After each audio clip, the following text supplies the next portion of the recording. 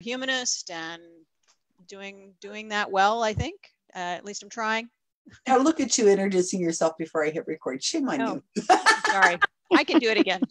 Okay, so we're live.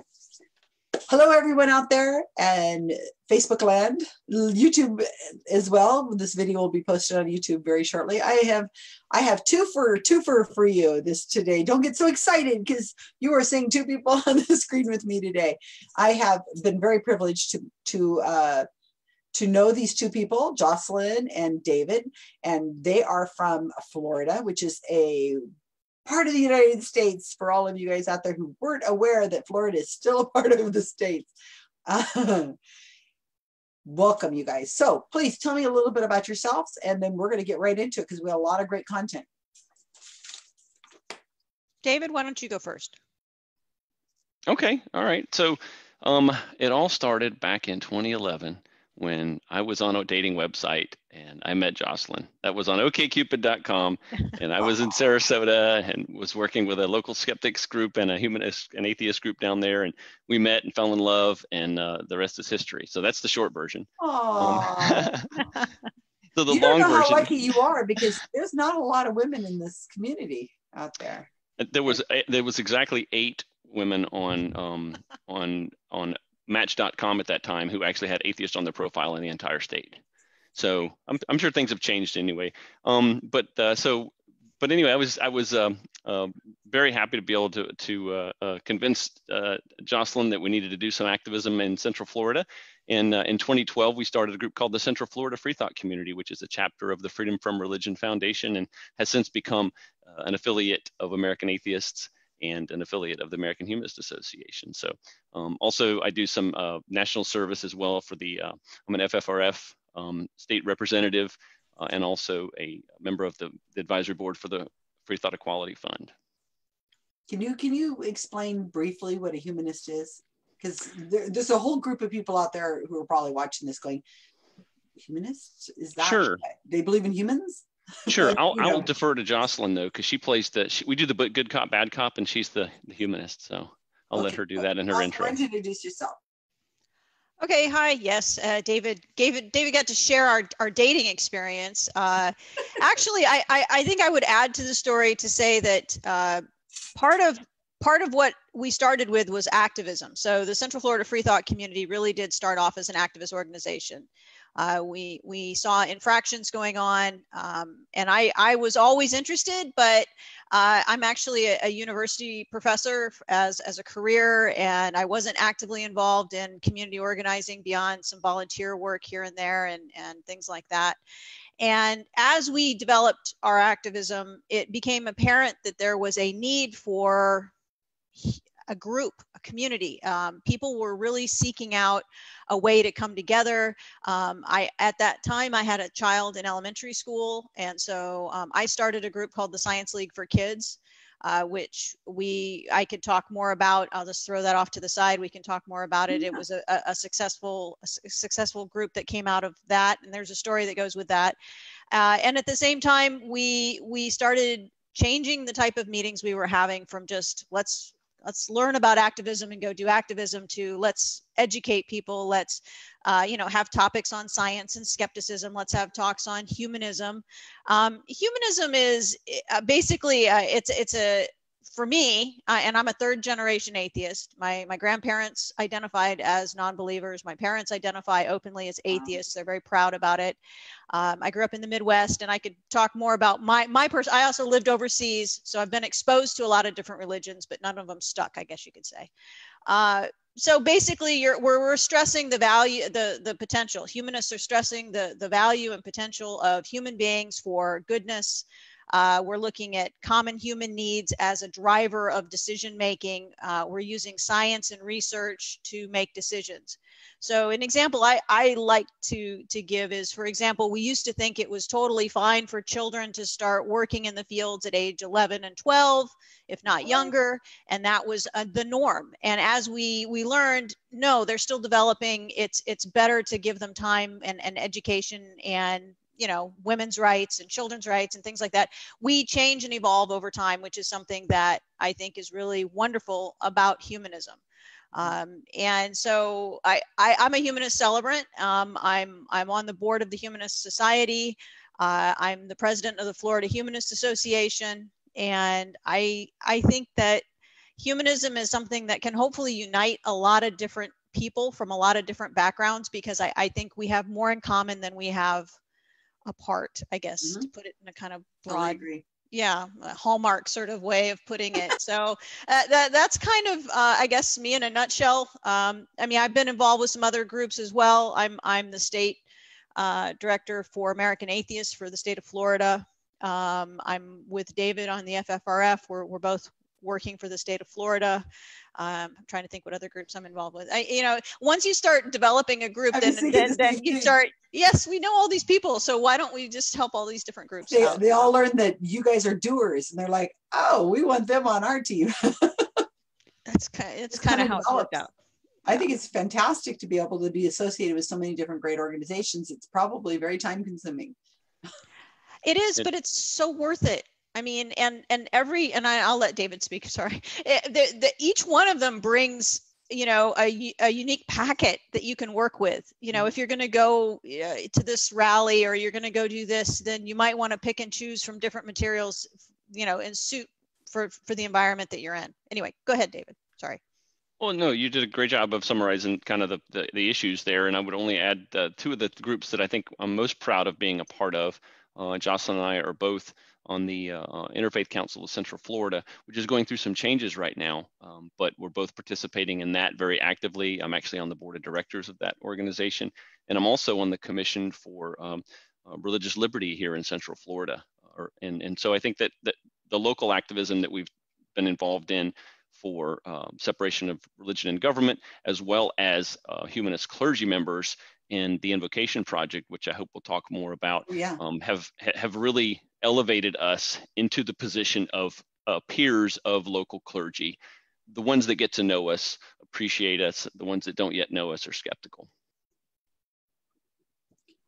Fantastic. I am making a couple notes of things that I definitely want to talk to you guys about, and I don't want to forget them, because I know how these conversations go, and you just get like off onto a tangent, and the next thing you know, you're like, okay, I'm done. And then you're, oh my gosh, I forgot to ask them these things. We only have 4 hours, so we better get going. As long as we have a break to go to the bathroom, I'm fine with that. We'll take turns. We'll take turns. There's 3 of us. Everybody takes a turn. You get the screen. It's all yours now. So let's see. Where should we start? I am really interested in a lot of different things, and I kind of want to know what is the we hear a lot about Florida and how it is an extremely religious state, as opposed to some of the others that might be a little less, like New York might be considered a little more cosmopolitan, and for some reason it doesn't feel like it's in the news as much as Florida is. What is it? What's the state of I don't know how you want to say it, religiosity, or are you getting a lot of back push against church and state separation? Give me a feeling of what's going on over there right now. I'd say it's hard to compare, right? People talk about where they've lived knowledgeably, and they don't talk very knowledgeably about where they haven't lived. I've lived in a lot of places, but not as a full-grown adult, right? Florida has been my life for about 25 years now, or 23 years now. And so it's hard for me to just compare it to other places other than statistically. And that information is out there. And I will say that demographically, when it comes to religion, we mirror the national status or the national data pretty well. But of course, we all enjoy talking about how you ask the question about your non-belief. And we feel like if you ask the question the right way or the wrong way, you can get a higher or lower number of non-believers. But I think, Orlando is certainly very different than Lakeland. Central Florida is certainly different than North Florida, which is different than South Florida. So we kind of have, the stereotypes of, humanist and free thought and atheist and skeptics groups across the state. And we kind of generalize things about South Florida and Southwest Florida and North Florida. And those aren't always helpful, but it's nice to be able to connect the groups and leaders in those areas. And we've actually got an event coming up next weekend where we'll do that, where we have the Florida Secular Leadership Summit, which is a biennial event. And we'll bring people from across Florida together, this time virtually. We've got about 35 signed up right now, and we usually have 40 or 50 to talk about what we need to do as local groups to get organized and do a better job around the state. So I think for the most part, you're going to have your rural versus urban and suburban in the middle type of demographics, where you've got red counties and blue counties and purple counties. So it's as expected, but certainly I think we get in the news a lot because we've got a lot of sunshine laws. So you hear a lot about the Florida man and Florida woman stories because there's so much information out there from the police and the sheriff's offices about who gets arrested, which can be good and can be bad. I would add to that. First of all, I would recommend that if you wanted to learn more about this, I would talk to Dr. Ryan Cragen, who's a professor of sociology over in Tampa.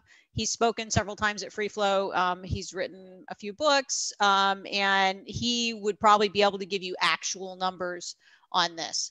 Anecdotally, the groups that I've talked to have basically gone from the people down in the Miami area saying, we don't really see the need to talk about state church separation as much as community because we don't feel like there's a problem, because down in Miami, they're not perceiving it as a problem. You work your way up to Central Florida, which would go all the way from Orlando to Tampa, and you see a real mix depending on the suburb or city.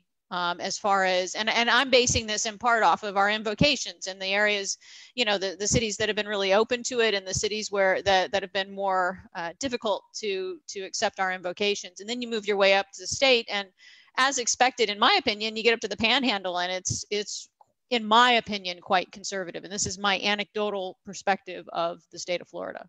Stereotype is that it's the deep South when you get to North Florida.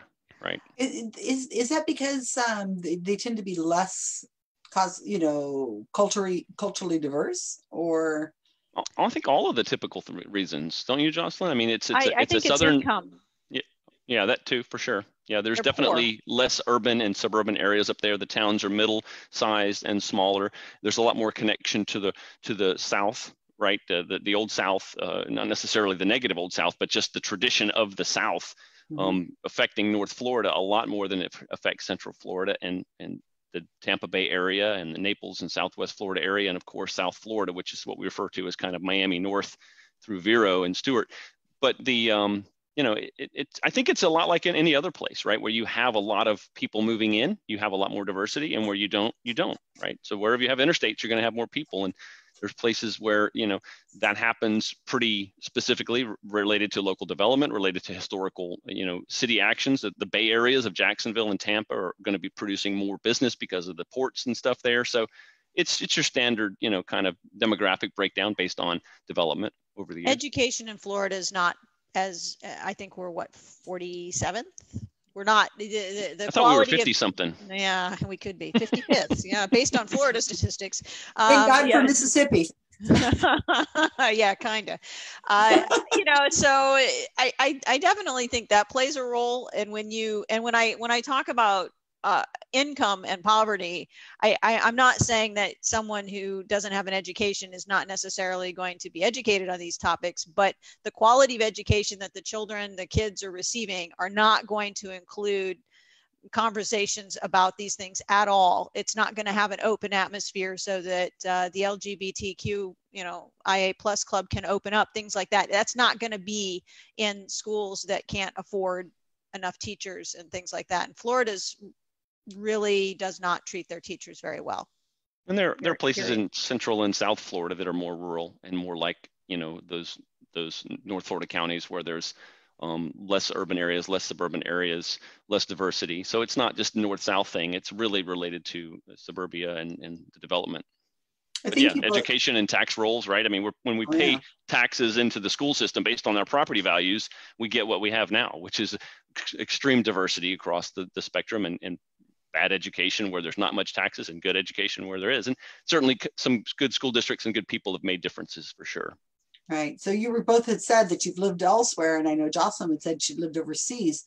The idea, from at least in my knowledge anecdotally, the more you travel, the more you are forced to work with or be around people with other cultures, other religiosities or lack thereof, even going to college and having to interact with people who kind of challenge your worldviews. This is really a great way of breaking down barriers and getting people to accept the idea that maybe the religion that they were raised in is, I believe in this religion because I've always been in it. I've never known anybody who wasn't in this religion. And now all of a sudden I'm meeting people who aren't, and who maybe are completely different types of religions, so foreign to mine, maybe, you know, an Asian religion of some sort, Hindu religion.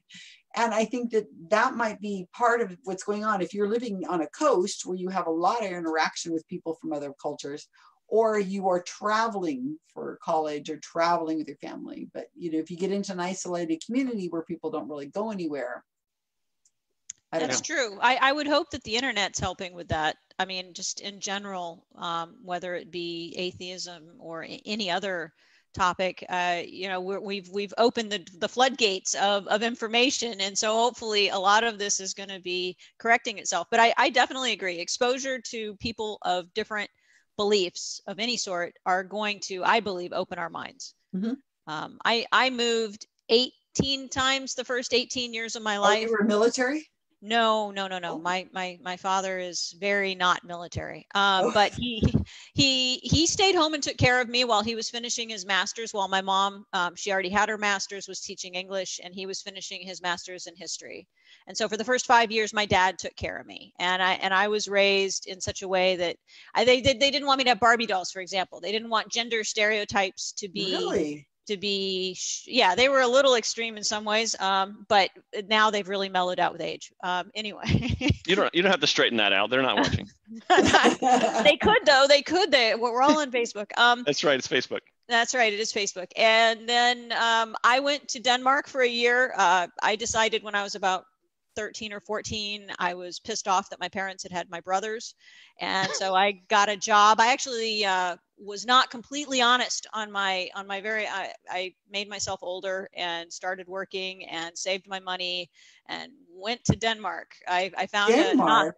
I figured I'd blend in at the time. Then I came back and my parents had moved to Florida. And I was like, where have you moved me to? This is horrible. I absolutely hated it. But I ended up getting my undergraduate degree at UCF and then went to Japan. UCF? At the University of Central Florida, which is now second largest in the country. It's massive. They've got like 65,000 students. It was until March. Where's oh yeah, well, we're all on the equal plane. We're in Central Florida. What city is that in? Orlando. Yeah, it's actually, it would be considered what, East Orlando. I'm looking at the map behind David so I can orient you. Yeah. It's right there, right there. That is definitely central. And I started as a microbiology major, but ended up getting a degree in political science. Then I felt like I hadn't fully explored myself and being abroad when I was in Denmark. So I signed up immediately and went to Japan for a few years. And I was there. And then I ended up going to the Turkish Republic of Northern Cyprus, which is a country off the coast of Turkey. It's an embargoed little country. And I was there for 3 years. You say I just went there. I mean, what are you throwing a dart at a map on the wall? No. Or I mean, how do you I could get into the details. All right, I was dating a guy at UCF and came back, and we decided, this is fun. Why don't we date some more? This is a couple years, we'd been apart, and he had a friend who came and visited. I didn't have a job yet. I'd only been back about four weeks from Japan, and I had come back with a little bit of money, and I was still looking and deciding what I wanted to do. And I remember sitting in a bar in Orlando, and the guy across the table said, "If you come to Cyprus, I'll give you a job." And I said, "Well, why not? Everything I own is still in 2 suitcases. I'll just head over to Cyprus." And so I went there, and that's the Turkish Republic of Northern Cyprus, for those not sure. Oh yeah, we have people who are watching, trust me, are going to be correcting every little thing like that. Well, and it's still called Cyprus, but there's 2, so I just wanted to make sure. I was on the embargoed side, and I will say that we had rolling blackouts in the winter because of electrical outages, and I could go into all sorts of reasons why. In the summer, I would have my water stolen from my roof because people would siphon it off from the water tank off the roof. So I mean, it was not as rough as I just said, but I mean, I was there, and while I was there, though, I got to be international marketing coordinator for a university, because they wanted an American face, and they had a relationship with a Southeastern university out of DC, and so I got an MBA. While the man that I married, my first husband, he was in the military, so I was by myself because he's from there. And so I said, well, you know, I'm there, so I might as well get another degree. And then we came back to the States. I feel just lazy listening to you. And then I really slowed down, and life just got really slow, and I've been in Florida ever since. But that was it. That was that's. I'm exhausted. Quite the adventure in your 20s. I know, my 20s, early 30s. You lived her life, and it's not over yet. Oh my gosh! You just might say the pandemic's over. I'm done. Let's go.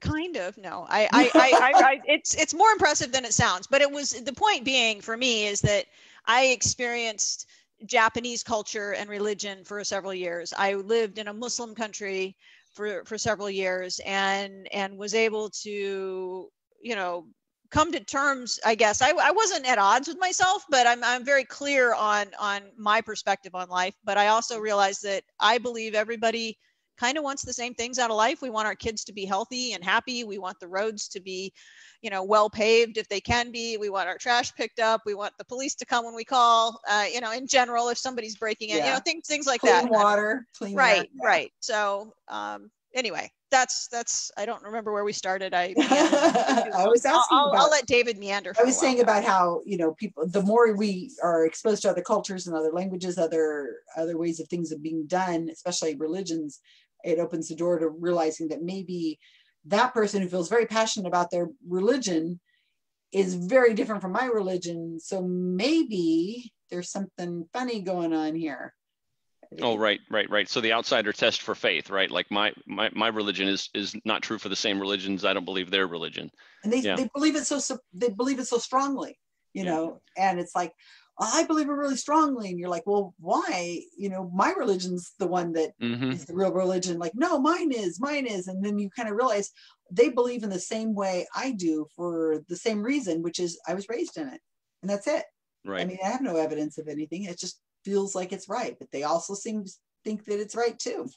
Yeah, and interesting. What I think is interesting, and I've heard this experience from a lot of people, and I think we're seeing the secularization of America as a result of kind of apathy and ignorance of religion, which is fine with me. You know, I have no problem with that as an atheist.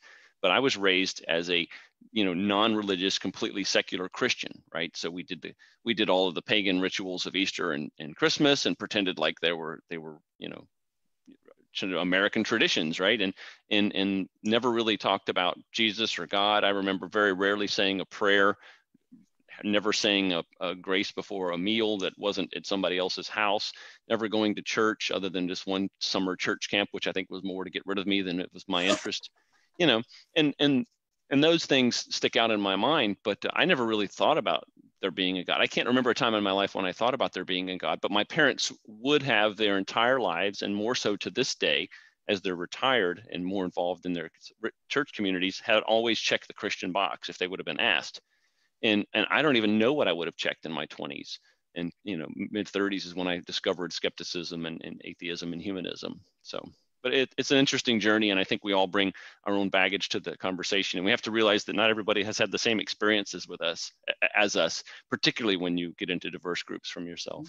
I like how Jocelyn said that changes are coming with the internet, and I do think that's true. I think my eyes have been opened a lot, and I was already kind of open, but boy, what a world is out there. Well, look, I'm talking to you guys in Florida, and this is free.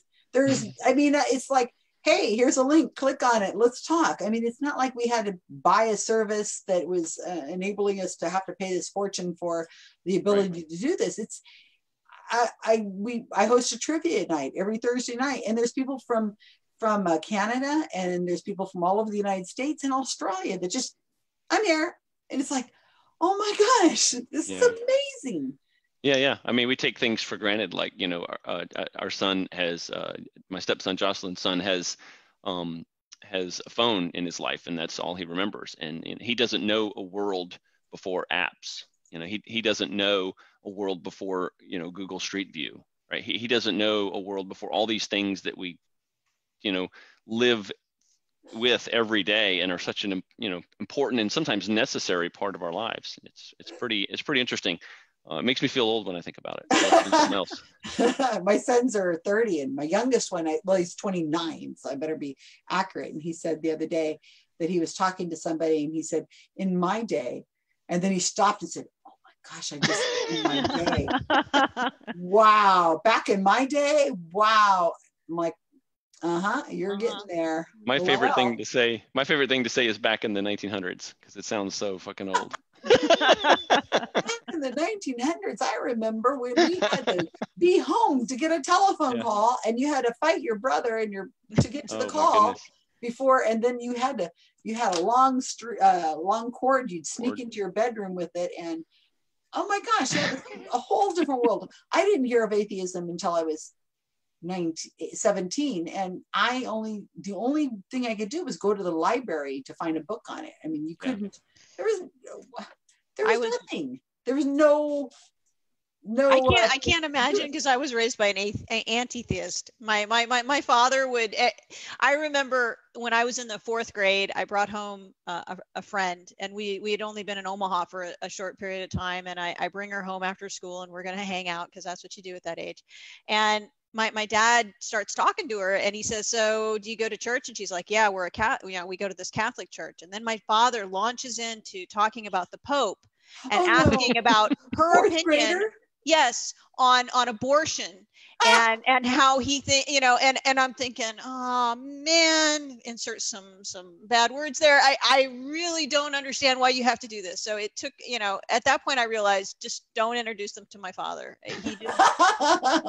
He's definitely mellowed, but I was almost hyper aware of religion in that sense. And I've gone and mellowed as I've gone through my journey in life. It doesn't work to really just embarrass people about stuff. It's kind of better to just kind of have a conversation with them. I guess we're learning best practices as we get older and mellower in our years, huh?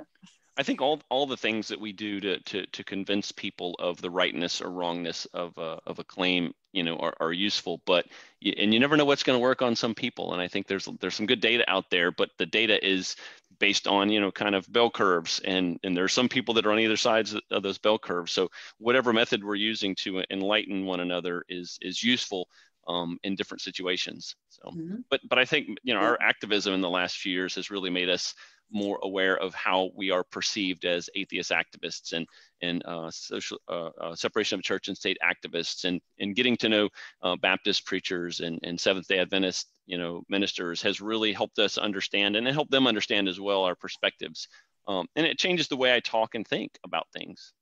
I was raised Southern Baptist, and that was one of the things I do remember, is that there was a separation of church and state. It was a big deal. One of our pastor ran for school board, or one of the boards in the city, and they made him resign as pastor. And I remember that, and I think, well, what was that all about? My mom explained, well, we don't have government in our in there at all. And I thought, wow, okay. I mean, it was one of my first understandings before I realized I was an atheist, but I appreciated that, later in life. I thought, cool, that's kind of the way we should do it. Not that the Southern Baptists are keeping themselves completely out of religion, but I mean, in politics, but.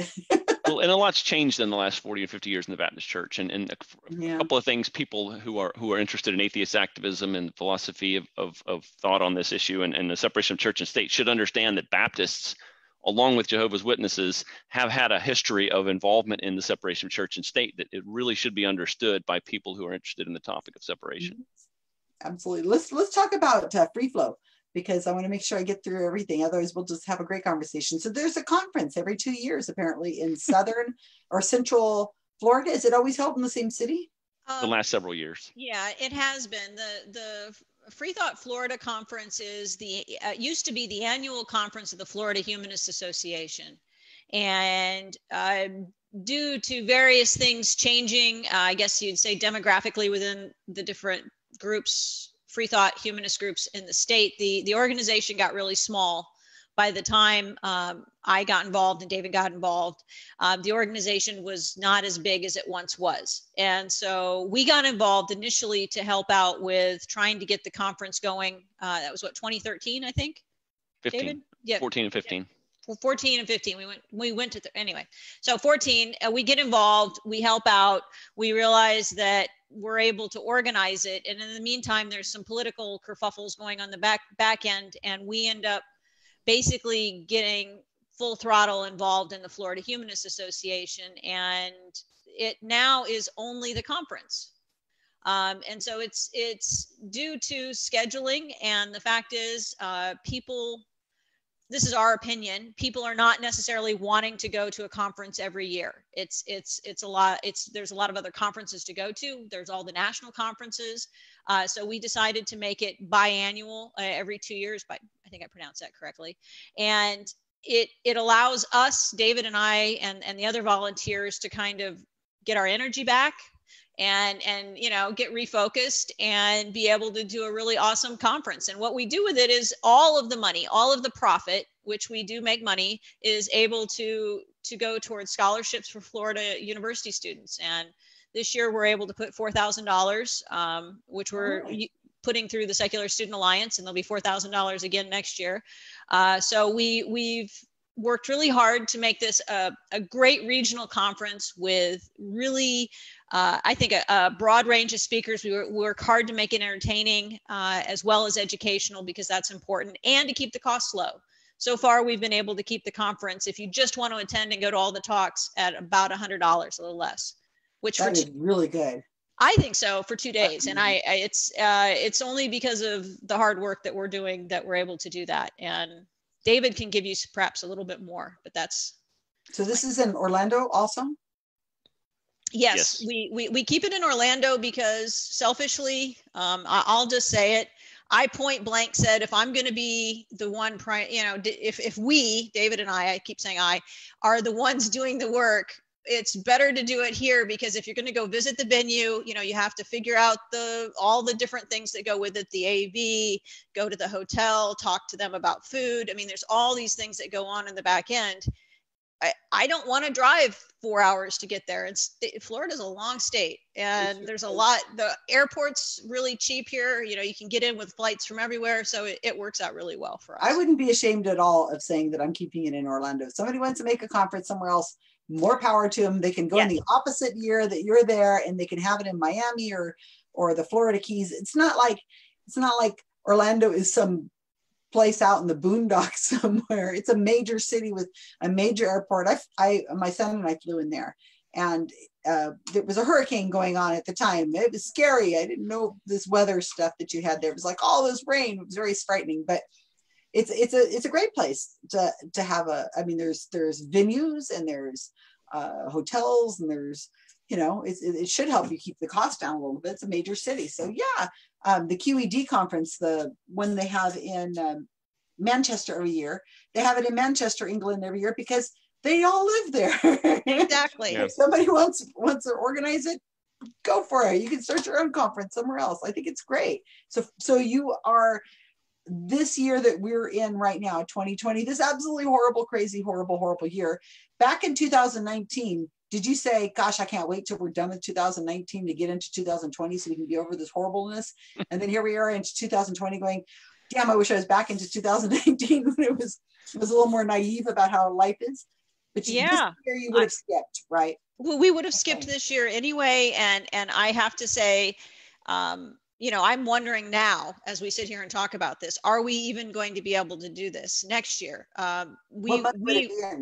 It would be end of October. It's usually around Halloween. We take a look at when all of the other national conferences are. We try to be very mindful of not being on the same weekend, because we may want the same speakers and things like that. And so that's something so it usually turns out to be somewhere between the last week of October to the first or second week of November. Yeah, it generally is. We talk to Barry Carr at CFI, and we talk to the folks at FFRF, which we have a good relationship with. Those are the two conferences that it really has a chance of hitting. The Pennsylvania conference, which I don't think happened last year, we want to make sure it doesn't. So it's right around Halloween is a good way to think of it. We actually had a Halloween party this past year. Jocelyn, you were kind of reminiscing about the first conferences in the early days. I mean, we went to the 2012 conference in Lakeland and tabled there. And then we were at the 2013 conference and involved. And then it was, I think, maybe 14 or 15 when when it kind of was handed over to us to try to organize. And I think another reason that it's in Orlando, in addition to it's easier for us, two more reasons is one is we're doing a better job each year of getting more help to work on this, engaging more people, and finding people that are interested and passionate, and they're stepping up, and it's been really great. And I think the more of those people we have, the more likely it'll be in other parts of the state where they live, because it is a statewide conference, it is a statewide organization. But another reason is, I mean, if we lived in Naples, or if we lived in Jacksonville, or if we lived in Pensacola, which are the kind of the three corners of the state, we would probably be moving it around more, because we would be in a far-reaching area. But like you said, it's very central here in Orlando, so it makes a lot of sense. And we've had it near the airport the last few years too, because it works really well. I mean, we have about 15 speakers, and usually 10 of those are from out of town and out of state. So getting them in and out has been, part of the challenge. Now, how many people attend?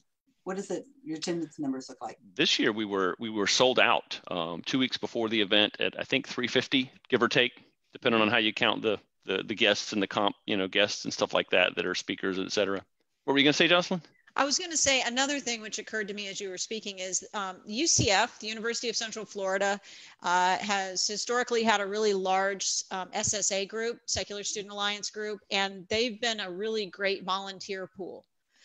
We have a lot of personal friends and people that we have, I guess you'd say because we've been here developing our own smaller organization, we've been able to find all of these people who are willing to help us out. But the students, which we want to attend the conference, are here, they're in school, it's in the school year, we're able to get them to come as well. And so that's another reason why it works really well in Orlando.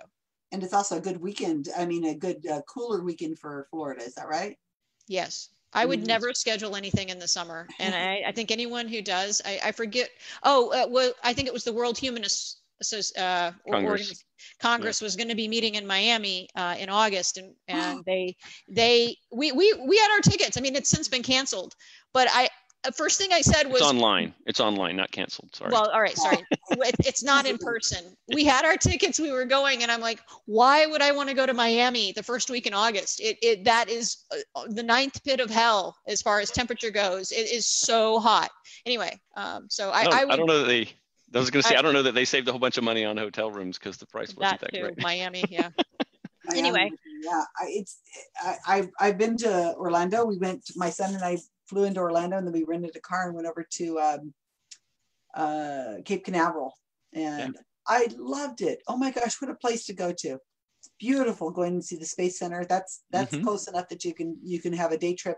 People can fly in, go do something like that for fun, and then I think there's a Disneyland near Disney World too. Disney World and Universal Studios and SeaWorld and the Holy Land. I think that might be closed by now though. Wait, Holy Land? The Holy Land Experience. Yeah, Google that, folks, if you haven't heard of that before. Holy Land Experience. I haven't heard of that. Yeah. Bill. Go ahead, Jocelyn. No, I was going to say it's not as nice from what I can tell as the Creation Museum, although I have not been to Holy Land. I have only driven by. But when David and I first started dating, we did go to the Creation Museum. David took me. I did not give my money. He used his money, but I have been there. And it's important to go to those things too, because we need to understand. From what I understand, these places are slick. I mean, the Creation Museum was, my jaw dropped on the floor. It was so well done. You go in one room and there's a three-dimensional Lucy, the skull of Lucy. And you could walk around it, and they're sitting there explaining why that indicates that we have not evolved from Lucy, basically. And it's I could go on and on about the Creation Museum. It would be super convincing if you either already believed it or were looking for information. So, having student groups go there for free and letting people come in and stuff like that. I was so happy that the activists there in the Tri-State Freethinkers and the Freedom from Religion Foundation basically said to those folks, you can't do that. And that kind of activism is really important. And that's the passionate part of the work we do. And I think that's where we started the conversation was, building a group that could do that kind of activism. So it's important. And, one of the things our Wikipedia group did was we just wrote the Wikipedia page for We Believe in Dragons, which was a documentary about the Ark Encounter. Ark Encounter over in Kentucky. And I think it was really important to understand that, you know, we can laugh and joke that these people think the earth is 6,000 years old and that the Flintstones exist with the dinosaurs. And, you know, we can say, you know, this is just so stupid, but we really do need to know that these people are formidable in a lot of ways. One way is they're attracting all these children in because the dinosaurs. I mean, how cool is that? Absolutely. They're not dumb. Well, you know what I mean? In some ways. Yeah, they know that they bring kids in with dinosaurs and you've got them.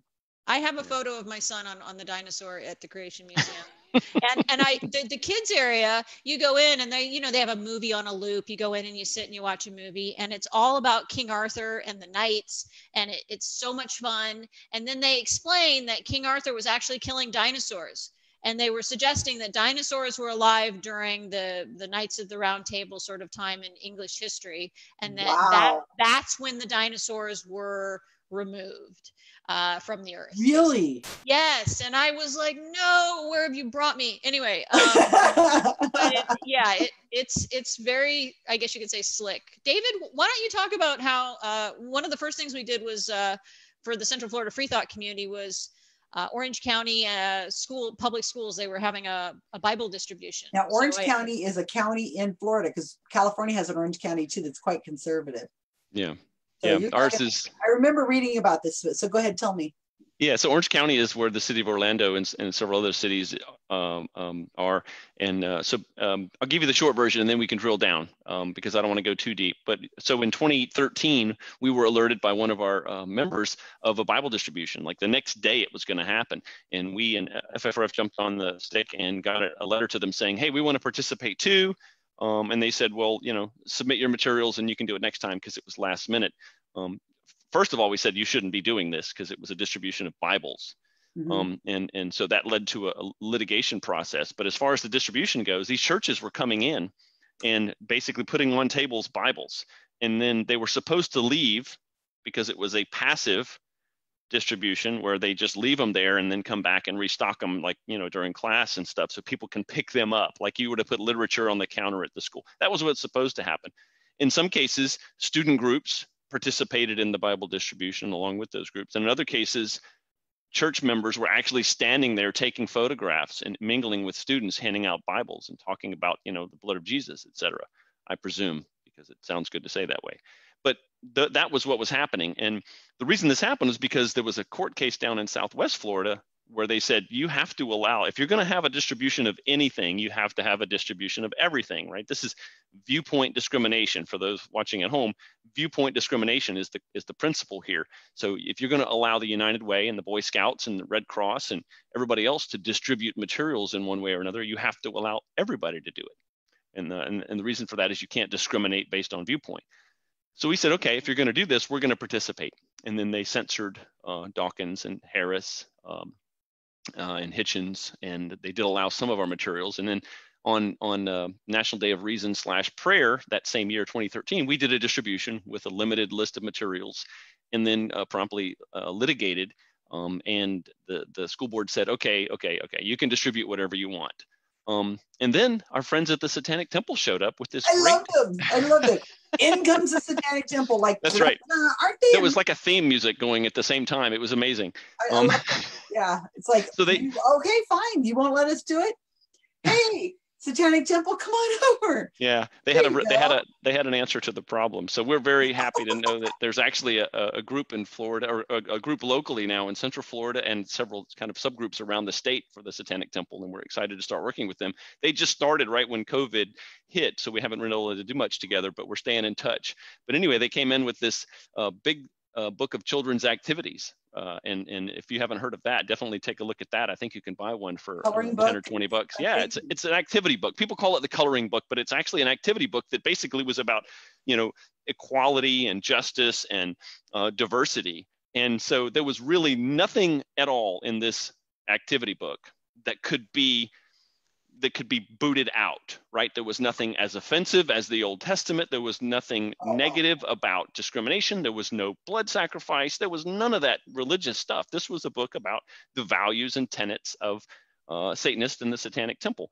And so they were like, shit, I guess I guess we can't stop them from distributing this. And the worst thing that happened was one news outlet, a national news outlet, I don't know which one, said, this has been distributed.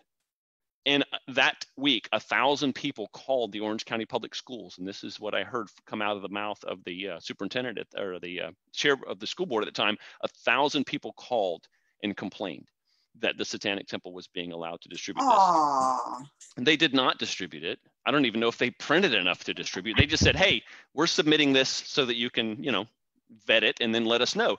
And guess what happened? Everything shut down. Yeah. So it's like, we can't distribute anything. Nobody can distribute any religious materials. And by the way, not being able to distribute religious materials is a form of viewpoint discrimination. So the current status in Orange County Public Schools right now is one that is unconstitutional, which is no religious distributions. But interestingly, Liberty Counsel, our friends here in Maitland, you might have heard of Matt Staver and Anita Staver. They're one of those Christian ministries that go out and fight fights to get Christianity, propped up in the public square. This is a law group, I believe. It is. It's a law firm, a Christian ministry, a legal ministry. Yep. And they're involved in this current situation when it comes to pastors wanting to get people sick and go back to church and not wear masks and not get vaccines. It's interesting, the overlap between anti-maskers and anti-vaxxers. But they were very aware of the circumstances here. And my opinion is they decided not to litigate to allow the distribution of Bibles because they had a case. Because if they would have won, then the Satanists and the atheists would have also been allowed to do it. And the only reason we were involved was because there was a Bible distribution. Before that, we have no interest in going. I don't have the time or the interest or even the materials to go into schools and distribute stuff to kids, to try to convince them that there's no God. So this was a response by us and a response by the Satanic Temple, and it worked. So it was a glorious, effort there, a teamwork for sure.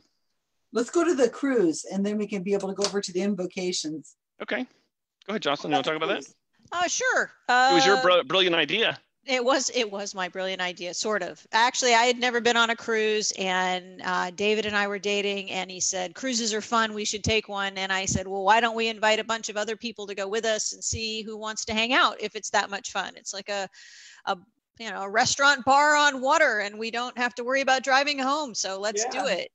And we've done it for 6 years. We were supposed to go this March. We had 100 people signed up. And it's all nonprofit. We buy our tickets. There's no money being made on any of this. It's for the lowest price that you can possibly get the passage. And we are able to then use any monies from that to help bring a speaker. So Arn and Lalandra Raw were going to be coming with us this year. We've had Dan Barker and Annie Laurie Gaylor. We've had Hemet Mehta. We've had Daryl Ray. We've had a really great time with this, and it's just for fun. We just find basically an inexpensive cruise that we didn't take last year, and we try to at least mix it up every other year on the coasts and go somewhere for fun. And we're probably going to be moving to every 2 years. Again, for personal reasons, because we organize a lot of different things. And I think we've decided that we're going to probably move to every 2 years, kind of with the conference as well, the Freethought Florida conference. That way we have times to do other things in our lives too. Balance. David, do you have anything to add to that? No, I was just thinking about how this one's canceled. March this year. Yeah. Probably March next year is probably canceled too. Yeah. I personally am not going to be, and I didn't mean to cut you off if you're going to speak, David, but I personally am not going to be doing anything in public until there is a vaccine. I personally work from home, and I don't see any reason to endanger myself at this point. So. And your family, right? I mean, my family. We're very close to work. Even if we have a vaccine, it's going to take a while for it to get out into the public, and totally agree. Yes. I haven't gone anywhere. That's a good point. If just because we're vaccinated doesn't mean we can't transmit the virus physically to somewhere else. So that's a good point. Yeah, it's best to stay. It's a few more months for a lot of sanity. Let's just hang out. I don't know. By March, I might be just jumping off, hanging off the ceiling by then. Right now, I'm able to say it's okay. It's only been since April. No, March 14th for me. I think I'm naturally pretty introverted. I've gotten to be over the past 6-7 years, much more comfortable with going out and 3 or 4 nights a week doing Central Florida Freethought Community stuff. But I actually have enjoyed being at home. I'll be one of those people. I'll say I'm doing stuff around the house and reading books, and I've done all the typical baking things, and hey, I'm embracing the time while I have it. It probably won't be forever. So that's kind of my perspective. Yeah, we're trying to get stuff done here too. But I tell you, if I didn't have Zoom or some kind of outlet, I would be losing it, because I am definitely not an introvert. It's really hard for me. So we thought that this would be a great way to stay connected. And when the weekend we were supposed to leave on the cruise was the last weekend I had a haircut, and we went back in March. And I got it wet and tucked it in. It's all back here. But we were talking about how to stay engaged, and we came up with this brilliant idea that everybody else did that same weekend, which was, let's get on Zoom and let's get an account and let's start bringing folks in like you and Benjamin Radford and Catherine Stewart and Lucian Greaves, Doug Mesner from the Satanic Temple. We've had some great conversations and put those up on YouTube and really enjoyed getting to know folks that we couldn't afford to fly to Florida. And before that, if you were to say, hey, everybody, come to the event this month, we're going to have Susan Gerbic on Zoom, right? Come watch her on a screen in the front of the room. It's crazy, right? It's like nobody's going to come to that, but now it's like, oh my God, Susan's here. That's awesome. Because you're as here as you're going to get right now. It's so much fun to be able to connect with people, like I said, over the internet in ways and then we could put it up on YouTube for anybody who missed it or has a conflict of some sort or time zone problem. Mm-hmm. I should tell you that, okay, you guys out there watching, I did do a talk for you too last Sunday. It's been, Sunday. Like forever ago. Nothing anymore. I don't know. It's right. July now, right? So it was in June. That's right. Last week, yes. And immediately I got an editor, and she is Nikki, and she is already she's like a third of the way through the training since Sunday. And then I had two other people who are taking the pre-training for me. And so we'll see if they end up staying and working out. But Nikki's already, she contacts me probably every day and asks me a question about something. And she's learning really fast. She's moving right along. And I'm like, this is great, because I don't get a lot of chance to speak to humanist groups.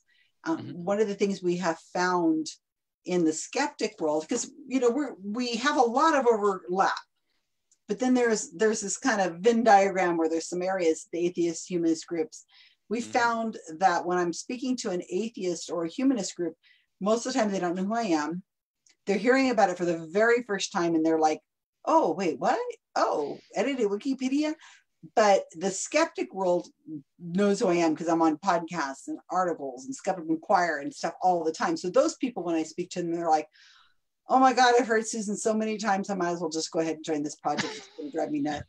But the Freethought group, they ask questions, and it's funny when you do the Q&A, and most times they're asking these questions that are just like, but I thought anybody could edit Wikipedia and it's just going to be taken down. And you're like, no. Not if you do it right.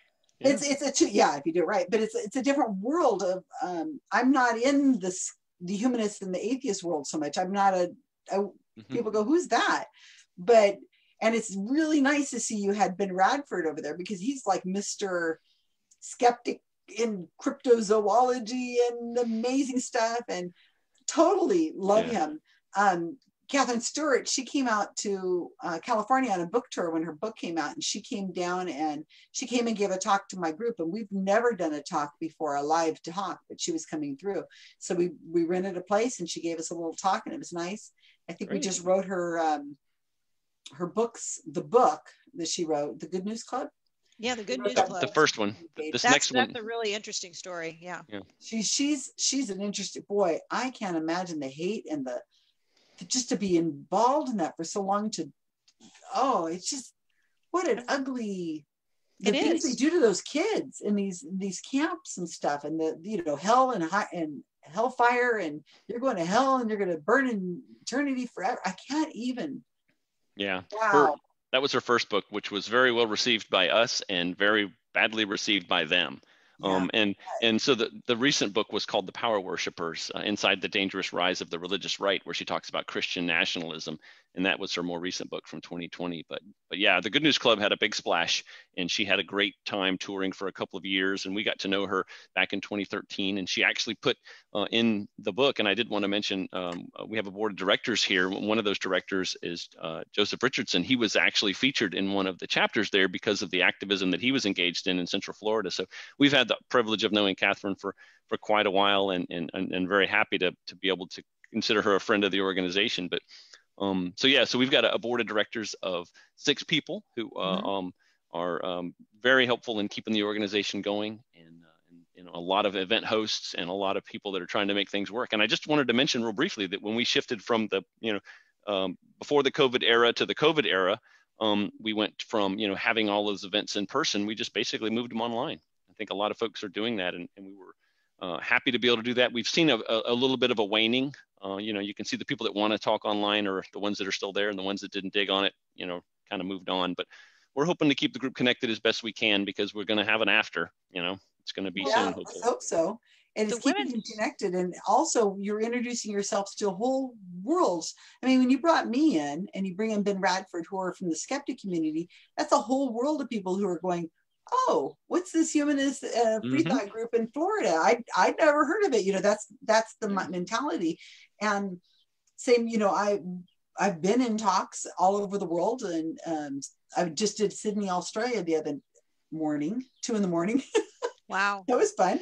But the idea is that you get interested in these groups all over the world. It's only going to help when we finally get to the conference stage, when we can finally go out and meet. People are going to say, I have family in Florida, or I have to go work in Florida for, I got to be there for something. I wonder what else is happening in Florida while I'm there.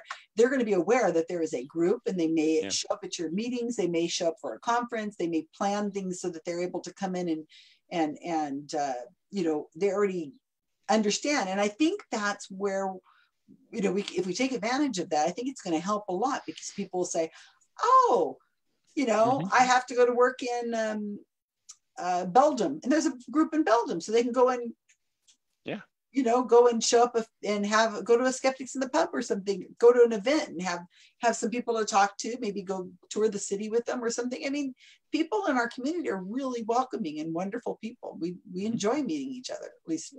I will say that, I mean, we've taken, so we were having meetings in, our local areas, Orlando and Winter Park and all these different towns, and they've moved online. But the women's group, which is something I started a couple of years ago, I was running a book club once a month. Oh, really? Yeah. We, the group would get together, we'd meet at a coffee shop, we'd talk about a book. And I will say that when you run a book club, it gets a little tiresome after about 2 years. And I'm the only one that really completes the book every month. And I have to have all, and I was getting burned out. I was like, I can't do this anymore. And then somebody said, well, why don't you just make it a women's group? And I said, a women's group? Why do we need one of these? And she said, well, I just left the church 6 months ago, and I was going 3 days a week, and I'd really like to have an opportunity to be able to talk to people and get things off my chest, and not necessarily in a book. Interesting. Yeah, and I said, well, I was a little skeptical, and I said, okay, sure, let's try it. I'll go to the library, I'll set up a time, we'll sit around in a circle, see what happens. And initially 15, 20 people showed up, and the women's group has become the strongest in some ways group. I mean, we're meeting every week online. The Zoom has been very useful. There have been offshoots. So we had a cooking thing where everybody had to have cameras, and we all cooked, and we were sharing what we did over a 2-hour period. And it was like, I forget what it's called. There's like a competition. There's a whole Netflix series, and that was fun. And so we're doing all sorts of different things to kind of keep ourselves connected and entertained and engaged.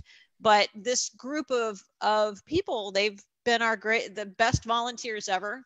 So from a group organization perspective, if somebody in your group says, let's do something, I always say, give them the opportunity. You guys go do it, see how it goes, or do it yourself.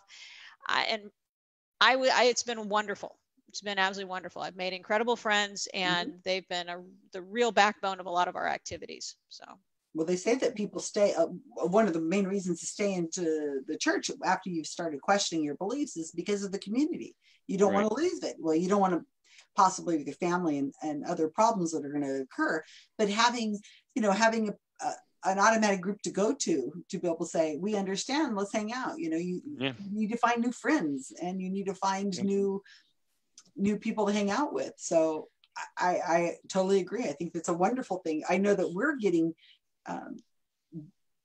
over Zoom. I think that people are starting to know each other in better ways. They're connecting with each other. I have these trivia things, and I randomly put them into a trivia team. So there's 5 of them on a team. They're meeting people from all over that are from all aspects of my world, and it's fantastic because they get to know them, and it's just going to make it so much more enriching. Yeah, we've done trivia for a couple of months now. One of the people that participates in the women's group has hosted trivia for us, and Zoom is a great way to do that. Oh yeah. And I forgot what I was going to say, but I'm sure we'll come back to it. I think the most important thing is, which is what I say to people when they're joining us, is that unless we spend time together, unless we get to know each other, you're not going to feel comfortable calling me if your car breaks down on the side of the road. You're not going to, I'm not going to know that you've gotten sick and you need something dropped off. We have to spend time together. We have to do stuff together. We have to build this community because at least for me, I moved a lot in my life. I don't have people I went to school with that I'm still friends with, really. I have a few people I know, but they don't live locally. So the point is that we have to spend time with people if we want to have those type of relationships and that type of support system. And I that's Absolutely. Why we do what we do. And they'll donate for activism. Side effect, maybe 2% of our group really want to go out and volunteer for activism, but the other people will donate. They'll help make it happen, which is really important. And I'm going to force us into a segue, and let's talk about invocations and 20. Yeah, please. David, I'm going to hand that over to you. I'll talk about what we've done locally, but you talk about Brevard. Yeah, sure. Let me just say what I was going to say a moment ago, which is very brief, is that, churches, synagogues, and mosques invented relatively nothing other than theology. The community, the volunteerism, the advocacy and the activism of social justice, all these things are secular, right? Everything about a church and the community that you build is secular. It's only the theology that church came up with. So people that are averse to meeting on Sunday afternoons or Sunday mornings because it's too churchy, got to get over that, right? The church stole Sunday from everybody else, right? Then before that, they stole Saturday. I want mine Sunday. So invocations. So let me just tell a brief story, and we'll come back to a couple of highlights. Explain what it is. Explain what it is. Yeah. So when an invocation is typically invoking a deity or a god, and invocation is commonly the term commonly used to describe a prayer before a government meeting. A legislative prayer is typically an invocation. Sometimes it's a moment of silence. Sometimes it's a secular reflection. Lots of ways to describe it. Invocation is the most commonly used term. And we just, we don't invoke anything higher. We invoke one another. We invoke the staff and the volunteers and the community to be a part of the event, whatever that invocation is about, whether that's before a conference or before a meeting or before a ceremony. An invocation typically is a religious prayer, but for us, it's really just calling on, the better parts of who we are and the community and the higher power in some cases. And Dan Barker talks about this, is we the people, right? All of us together are a higher power than one of us individually. So let me segue into what we've done with that. So we basically have delivered 90 invocations as an organization in the last 5.5 years, maybe 6.5 years. Got to do some math here real quick. 2014. But, back in May of 2014. You ought to talk about Greece v. Galloway, maybe. Yeah, so even before that, there was a decision from the Supreme Court called Marsh v. Chambers, where Ernie Chambers, who is actually still, I think, maybe serving or just finished serving in the Nebraska House, he basically sued and said, we can't pay a chaplain to pray for us as an organization in the House of Representatives, and he's been in service for that long, back in '83. And they said, okay, yeah, you're right, but it can happen if it's a neutral prayer, if it's a non-sectarian prayer, And this was at the State House, right? This was not at local meetings. Fast forward. Nebraska. Yeah, Nebraska. Yep. Fast forward to 2009. I mean, and many of us were going, why are all these prayers happening? Didn't we decide this wasn't okay? If you're going to pray, it has to be a generic prayer, not to Jesus or Allah. And they sued in the town of Greece, New York. The names are escaping me in just a moment, but Greece versus Galloway, because the town of Greece and I think Susan Galloway, and I can't remember the other lady's name, if one of you could look that up. The two plaintiffs in that case basically said, you're having invocations in violation of the current status of the law. You're praying in Jesus' name. You're actually facing the audience. You're doing many things that are not appropriate and certainly very different than a legislative prayer, which is one that happens, on the floor of the legislature to the legislature, where the public is kind of up in the gallery and not really, part of the event. But in this city and town council and commission section or setting, we're all there to participate. I'm coming to get my pothole fixed. You're coming to talk about, the next zoning issue that's coming up. Someone else is doing an application for whatever.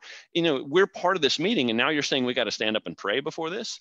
Because let me tell you what, if I'm getting advice from somebody and I'm going to that meeting to ask for something, if I ask an attorney or anybody else who understands the process, you know what they're going to tell me to do when there's a prayer right before I ask for something? They're going to say, get up and pretend like you're praying with them, because you need to look like you support what everybody else supports. The last thing you want to do is sit through the Pledge of Allegiance, right? The prayer to the flag, and then sit through the prayer to God, and then go up and say, hey, nice to see you all today.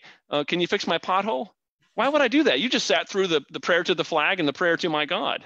So this test, this religious test, is something that is abhorrent. But it happens all over the place, hundreds of times a day across the country, in cities and towns and counties. And so the Greece decision said, okay, this is fine, and this was totally a loss, right? We've made kind of lemonade out of this situation, but they said you can actually have an invocation and you can pray in Jesus' name. You just can't, which was from the Marsh decision, you can't denigrate non-believers. You can't proselytize. You can't do these things in a way that actually makes it look like you're privileging religion and Christianity and denigrating all these other organizations. And by the way, even an atheist should be able to give an invocation, because they would have allowed that apparently in the town of Greece. And those are the words from the actual decision in 2014, the Greece versus Galloway decision. Just before this decision came out, we expected it. I obtained my ordination from the Humanist Society as a celebrant, just in case they said in that court, in that decision, that you have to be clergy. I was ready to go. We did all the research, and we had 20 local towns and counties here in Central Florida.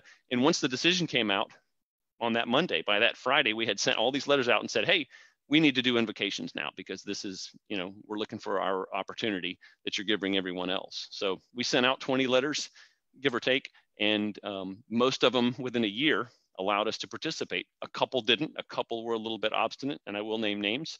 The city of Apopka, the city of Sanford, and the city of DeLand either delayed, stymied, or really made it hard for us to participate. But one in particular, the county of Brevard, the Space Coast, which is relatively conservative considering they've got a lot of astronauts over there, or at least had, they were very much against this. In fact, in their depositions, they demonstrated animus towards pretty much anything except monotheism. Wow. Yeah, so that's kind of the background on it. And if you had questions about the background, then we can jump into the kind of the case if you want. Well, I think the invocations, people say, well, what's the point? Let them pray. To me, for some reason, this feeling I've had this thing since I was a little girl. I've hated cliques. The feeling that you belong, but you don't. And this is for you, but not for you. And you can come to my party, but you can't. That kind of idea of cliques. Mm-hmm. I hated it all my life. I was always the person on the outside of the clique, always. But when you get a chance and you can have a clique, you get a group of people. I hated the way it felt. I hated the feeling of excluding anybody. And darn it, if invocations have always felt like that to me, this is my government too. This mm-hmm. is my government around me. I'm paying my taxes. I'm a citizen and so on. I darn well want to be able to go to a city board meeting or whatever and not have to feel like I'm ostracized or I don't belong to the right group or the right clique. You represent me. And so this has always been a hot button issue for me. I am like, it just makes me want to, it's one of those topics that whenever you, how do you say it? Whenever you're talking about the things that you cannot sit still and be quiet about. Mm-hmm. That's my hot button, one of my hot button ones. Pet peeves. We can talk about a lot of things and I'll be like, okay. But when you talk about you are going to allowed to pray, mm-hmm. and I have to sit and listen and I have to nod my head, no. Yeah. That makes me so angry. We've been really we've worked really hard to make our invocations as welcoming as possible. And that's been a transition. And I think when you look at what people were saying back in 2014 and 2015, you see a lot of invocations. And even today, in some other areas, sorry if my breath is in there, you're going to see that invocations in some ways might have appeared to be anti-theistic and hostile in a way. And if anybody's interested, I did put the link there. I saw the last one you read. I said, this is beautiful. This is actually just. Thank you. I think it's just a wonderful little thing. Like, hey, let's all really focus on what we're here at hand. It's really, I can't see how anybody would say that's not okay. That's just like. It's been wonderful for us, and I would encourage anyone who has a local group to consider getting involved with invocations, and this is why, in part, is because, one, we've met new people. So I've walked out of invocations. In one city, I had the city lawyer come up to me afterwards because we walk out right after the pledge. Typically, we're all walking out. He followed us out and said, "Thank you so much. This is the first time I've ever heard an invocation where I felt good." He identifies as Jewish. I remember going into a city, and we were talking about. They were talking about going to a moment of silence, and I was there to speak on it. Another board member was speaking on, yes, moment of silence. It's awesome. Let's do it. We used our 3 minutes. Actually, a young Christian guy got up. He spoke for 3 minutes. He said, I also think a moment of silence. But then every board member down the line got up and talked about their God. But finally, the last one got up, and she was an older woman who identified as Jewish. And she said, I've been on the board for over 8 years now, and I've never once been represented. And she proceeded to go on for 15 minutes talking about how uncomfortable she has been. And in the end, they voted to keep invocations, but open the policy. And I went in, and we've been in there a couple times a year. And I'm happy to say that another side note, and I tend to jump around. David's very good at staying focused. I jump. It's just who I am. If you're ever getting involved with invocations, and if you ever want any help on how to approach it, please feel free to contact me. Always treat city employees really well. Be really nice. They're doing their jobs. Whether you don't know what they believe, what they don't believe in. And so I've worked really hard to be super nice to the people we work with. And as a result, they call me or they email me and they'll say, hey, can you come in and give an invocation? Wow. And the fact tomorrow. Right, tomorrow, because so-and-so can't come. Right. But the point is if we were a jerk about it, if we went in and said, you guys suck, then they wouldn't be having us come back. And every time I've gone in there and given an invocation, I think about her. I think about how she feels and how I can give a message that will help everybody in the room feel like they're there to start a meeting. And I'm not the type of, again, like I said, I'm kind of introverted. This isn't really, I don't really feel that personal need, but I realize this is like a team. It's a team sport. You go into a government meeting, we're all there to do the same thing. We want the city to go well. We want the county to thrive. We want good things to happen. So let's just all turn our phones off and get to the job at hand. And I think invocations can really do great work. And you can find new members. We found new members from people in the audience who heard us, followed us out afterwards. We gave them our card. They found us, and now they come to our meetings. And we make them social. Another side note is every time we have an invocation, we either have, if it's a morning meeting, then we'll have breakfast beforehand. If it's an afternoon meeting, we go to coffee or a beer afterwards. If it's an evening meeting, we go to dinner afterwards. So you go do a little activism for 15 minutes because it's super quick, and then we go out. And so it's win-win, and we've and another thing I want to brag about, So at first it was David and myself and other board members giving the invocations. And then we realized, why do you have to be one of us? Why can't somebody who lives in the city do it, right? So now we've got our members giving the invocations. We offer to write them for them if they want. So I can say, this person lives in this town, lives in Winter Park, gave the invocation, they can personalize it. It makes it so much better. So it's really I was great. going to say, we've had 37 invocators. I just looked at the list, 37 different invocators, and only a handful of those are clergy members, right? And by clergy members, I mean, humanist celebrants and chaplains. So, we're not offended by prayers as atheists. I think some people assume that, and maybe some people are. Prayer doesn't offend me because I find it just, kind of passively just annoying, not necessarily offensive. What's offensive is when the government presumes that everybody comes there to hear a prayer, or that everybody feels included. You're all Christians. That's right. Right. There's this assumption that we all worship the same God, regardless of our faith, right? God. That's exactly. And it's it's annoying that way. But Jocelyn, you mentioned the link, and there's nobody on this right now in the Zoom, but there are people on YouTube and perhaps Facebook. I see people on Facebook who are, it's not on YouTube. It'll be put on YouTube later, but we'll put the links in the YouTube. Yeah. I see them up here on the Facebook, and Robin Canton, who's in Canada, and said that they got rid of invocations a couple years ago in Canada. Mm-hmm. And he was saying that it looks like, I guess he was looking at your link that you put up, David, and he was saying, well, you guys were really on a roll before COVID hit. Yeah, we have a good year for you. The website is cflfreethought.org/invocations, and you can see we're cataloging all of them that we know about, including the 90 or so that we've done. And you can find video where it's available, audio where it's available, the text of the invocation, and oftentimes the duration and the word count, so that you can actually know how long these things are, and you can find something you like there. And please plagiarize those. We don't want people to start invocation practices, but if there's an invocation practice in your area, you can add to the mix of people by doing a secular invocation. And, if you Google satanic invocation, you'll have a bit of a thrill too. Yeah, so talk about the satanic invocation, the whole thing with David Suter. I mean, you guys are so sweet and so nice. And you're saying, let's be really, not so, I don't know, Jocelyn, if you'd say you're not in their face so much, but David I'm not. Suter's like the opposite. Right. Yeah.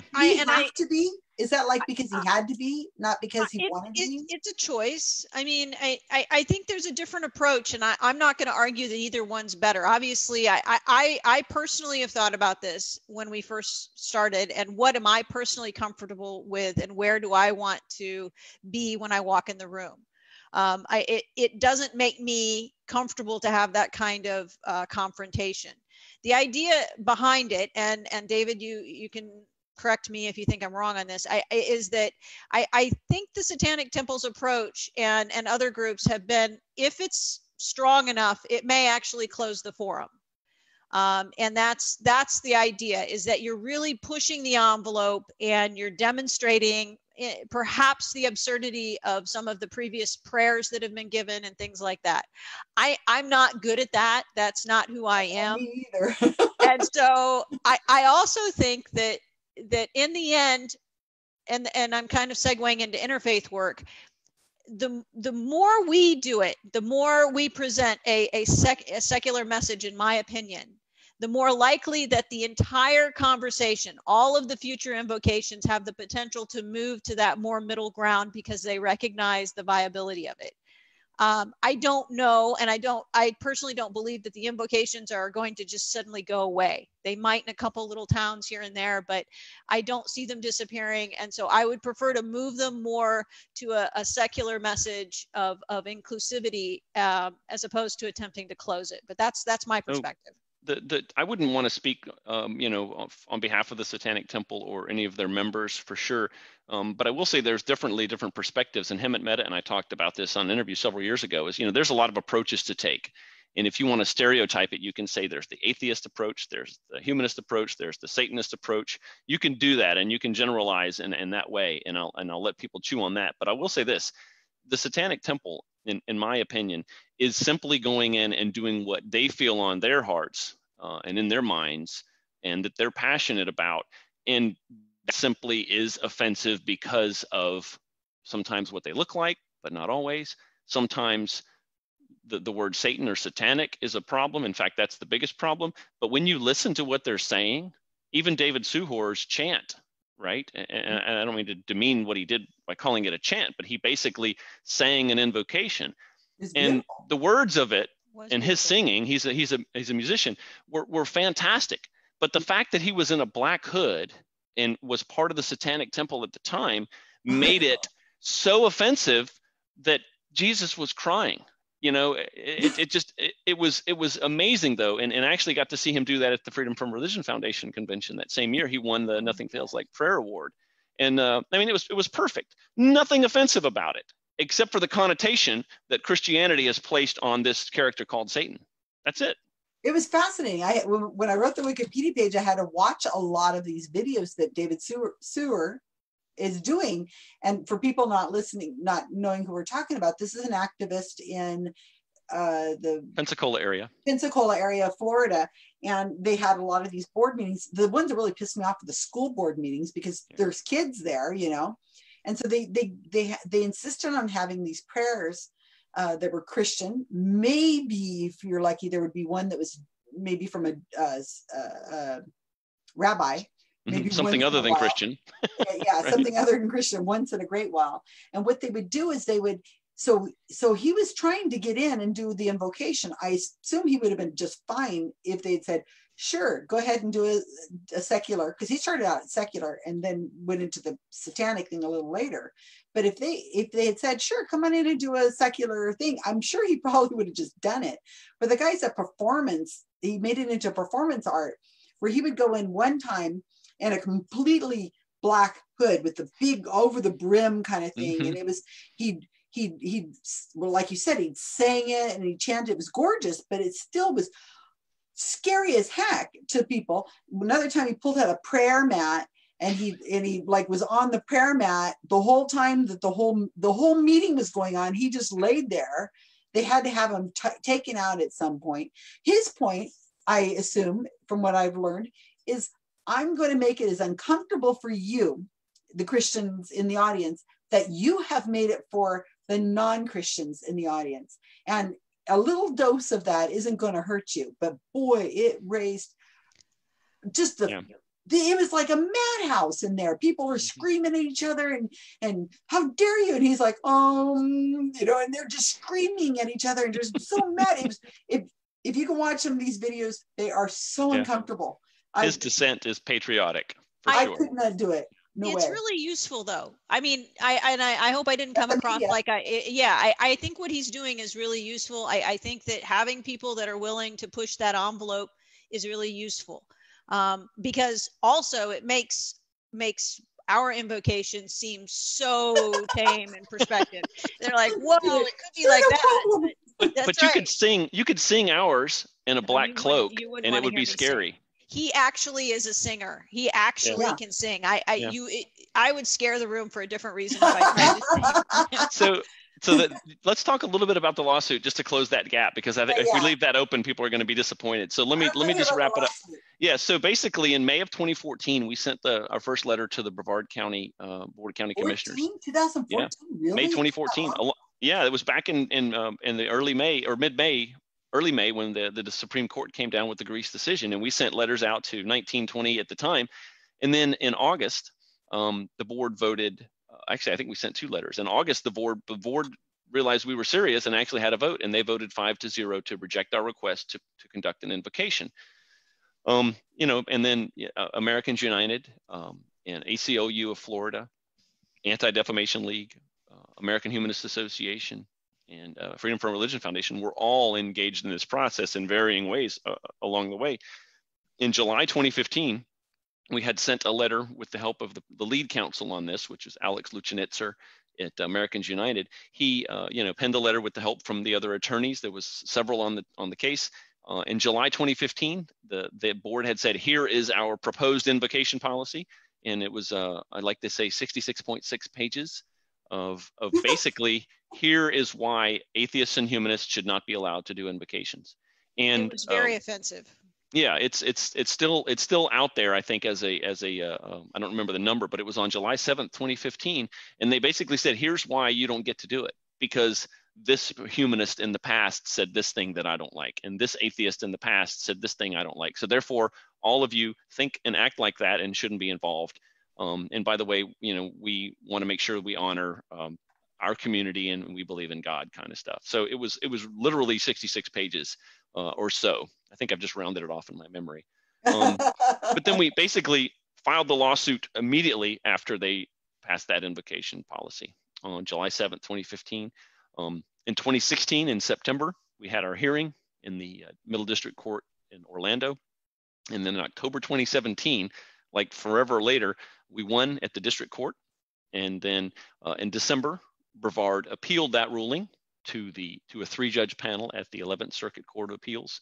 And then in February 2019, that was heard by that judge, or those judges. The three judges, yep. And then in July 2019, we had our victory. And basically, we said, you cannot discriminate against us because of who we are and who we're not. And the court agreed with us at the district court and at the circuit court. And Brevard voted not to appeal. And that was in February of this year. So basically, in the 11th Circuit, you cannot have a policy and a practice that discriminates against non-theists. And cases like David and in other parts of the state where there are invocations right now that are either done by commissioners or fire chaplains or police chaplains or aren't being properly handled, the right exists for us to go in there and demand our opportunities to do it. But unfortunately, not all of those can be litigated. The 11th Circuit has changed, as most circuits have in the last several years. The conditions in every situation are different. So we don't unfortunately have a victory for David and his work up in Pensacola and in other parts of the state. And we're seeing still invocation problems going on around the state, including at school boards, which should not be praying at all. Mm-hmm. But we can't litigate every one of them, and letters don't always work. So we have to do the best we can. And I think honestly, turning the world secular, turning the electorate secular, and turning the candidate secular is the long-term solution, along with all the other tools that we have. So I have a question. I wanted to know, how much was it that this ended up costing the county? How much taxpayer money do you think came out to litigate this? I know that they ended up paying about $500,000 to Americans United, and only a small part of that went to the plaintiffs. And that, that was part of the original negotiation that we had with the county on that front. And that, that money is based on the publicity that we lost in the process of being denied those applications. So the county paid about $450,000, $500,000 in total. And I think all but a small portion of that came from insurance. So we all get to pay for it because the insurance companies are just going to charge us more. And they just think that they're right, and we don't want to. I assume that what's going on in a lot of these areas is that people are feeling challenged. I mean, the Christianity has been the major religion all the time. They've been in power. Mm-hmm. They are not used to being challenged. Some people really do believe this idea that America is a Christian nation, and that's the end of that, that the Constitution says it or something, and we should just abide by it, or majority rules, which is really hilarious because I keep thinking, well, so if we vote that all redheads are now slaves, is that okay? Because the majority ruled, it's that idea. But I think that what's happening is this pushback, and maybe this is why we have the Trump administration, and that is that people are feeling more encroached on. All these things they thought they were in charge. We're the number one. We're number one, and now we're marginalized, and it's getting smaller, and they're really uncomfortable with that. And I guess I could understand why you'd feel uncomfortable that you're being marginalized and told you can't do that anymore. But not. No. So we got to put this in the right perspective. And forgive me for pushing back so vigorously, but that's fine. They are not being marginalized. Their privilege is being challenged. Well, they are being, I understand. And what we have to do is we have to keep in mind that they are basically afraid of dying as a tradition, as a faith, as a patriotism, all these things, as a color, as a skin color, right? People are afraid of these things. David, I think you have to also think about where are they getting their information from. Sure. And I personally think Fox News is a bigger problem many other things. I think that they are getting their worldview from that source, and as a result, they don't know that they are not being put upon. Does that make sense? They're told their privilege is right. Appropriate. Yeah. And so it's a matter of how you want to frame it, but I think it's fear. I think they're scared. Well, fear. My grandchild might marry somebody of another religion or something. But also have babies that are not white. I don't know. And they're told every day. Well, so here's the thing. I mean, the fear in the eyes of the two attorneys with the acre-sized, dining room the other day in, St. Louis, who had brown and black people walking down the street in front of their house. That's the fear. That's the fear they're feeling, and it is completely unjustified. Now, I get it. I get that they have never had people of color walking down their street before, and I get how that might make them feel. Mm-hmm. But that's the reality that we live in. People of color protesting, asking for their rights. And I'm sure they weren't all black and brown people out there. There were all kinds of people out there, but they were so scared because they never had anybody on their damn street before, because the gates are normally locked and the police are running around trying to keep, the people of color out of there. That's the unreasonable fear that made them grab a handgun and an assault rifle and walk out front like something was going to happen. That is just unreasonable fear. And it is a perfect example of the fear that people are feeling right now across the board on all of these issues, whether it be race, religion. But it's too late. It's not like we can say, oh, let's ease into this. Let's let them get comfortable with it. Oh, no, we've got to push forward. It's like, you guys had how many years, how many decades have we been waiting for you to come around? Well, all of world history. Well, at least we're three white people talking about it, so it's okay. We're getting right. No. I certainly have to remember that we are not. We don't have the answers, but we are hearing that the problem exists and being a part of the solution. I believe that they passionately feel fear, and I do believe that they passionately believe that they are their way of life. That everything they've ever known is being encroached on, and it's terrifying. And so I get that, but taking it back to atheism, I think that we have to address these things locally, and we have to educate the people around us and work hard to dispel the fear that they're getting from their different sources. And I'm now segueing into our interfaith work. Which, again, go ahead. Which I go there. There's been a couple of questions. Let me just ask. Okay. Yeah. So that they stay in the invocation. Robin Canton said that he wanted to know, do they still do invocations on screen for council meetings online? I think they still do, right? So most of them have not been doing that. There are a few places that do. The more rural, the less urban places have tried to call up a pastor and get them on Zoom, which is just ridiculous. But yeah, so not so much, but it does happen.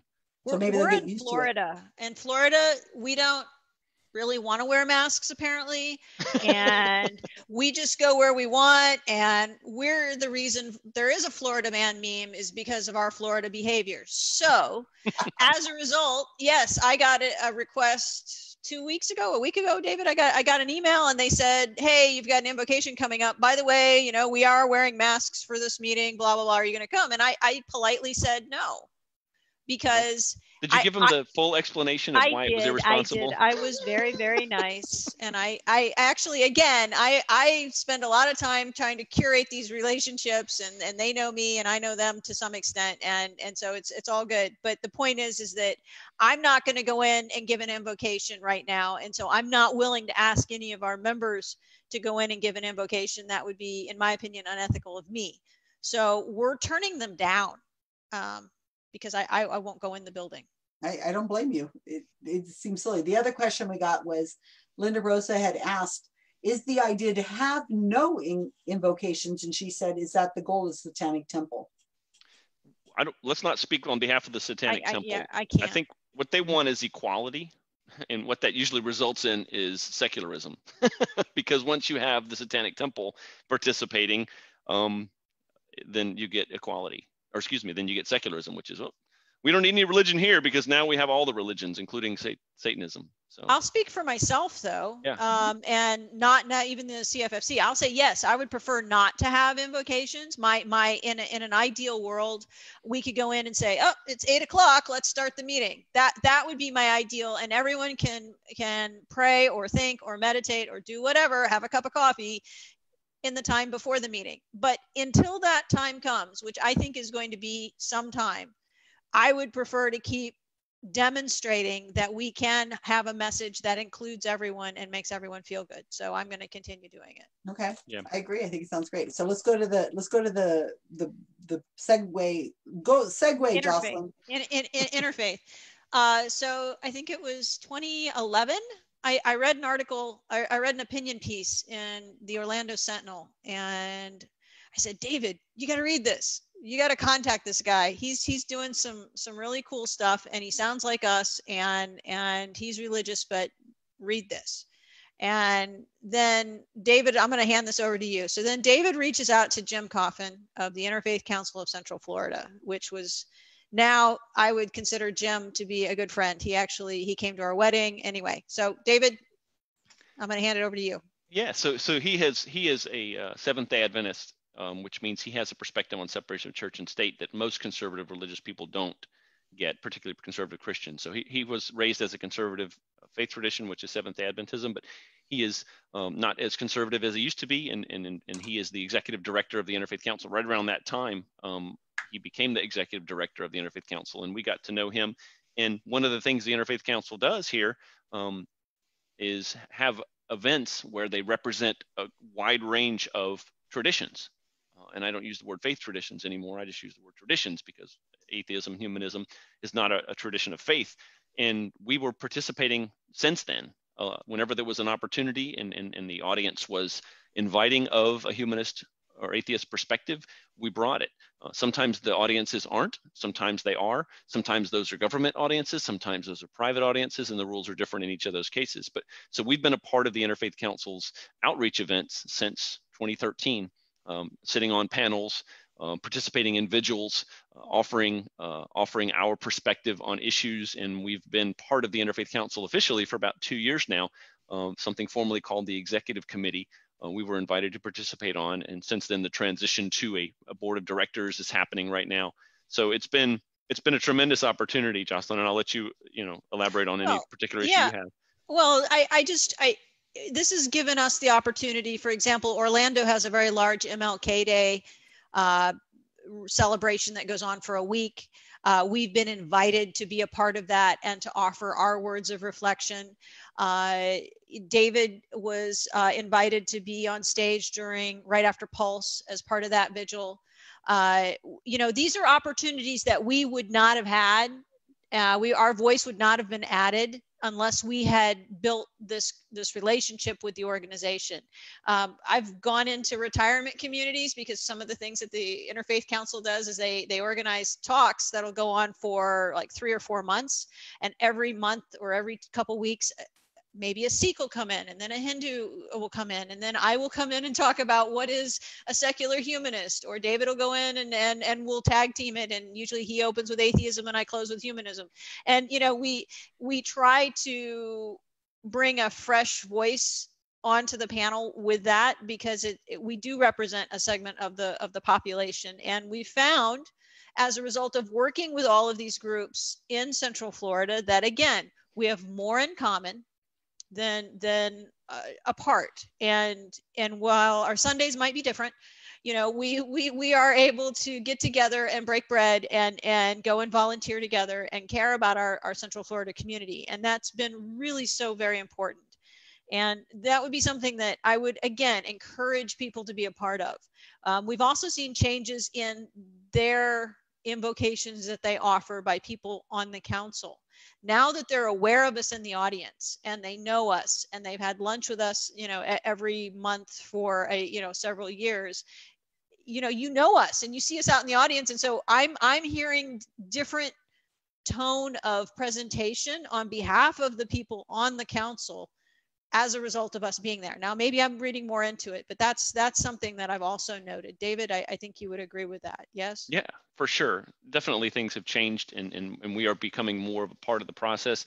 The word interfaith continues to be impossible to change, and I don't mean it won't change. I mean, there's no other word that really works. If somebody's listening and has a word, then fire it off and let me have it. You can find us on at cflfreethought.org.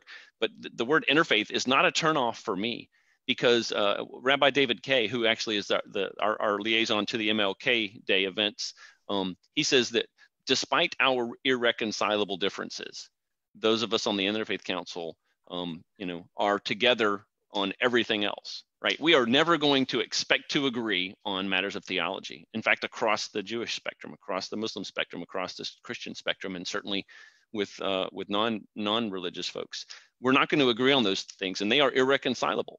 But we still come together, around the things that we agree on, which is pretty much everything. I like to say that all religions are humanism plus theology. That's a very good point. Yeah. So what else should we be discussing? I got through my list. Well, another thing that we do, which I'll brag about, is our volunteer events. And so part of we have the social aspect, and we have the getting together and the cafes and the bar meetups and all of that. But when we have the educational meetups, but then we also try to engage with our community through volunteerism as well. So we adopted a park.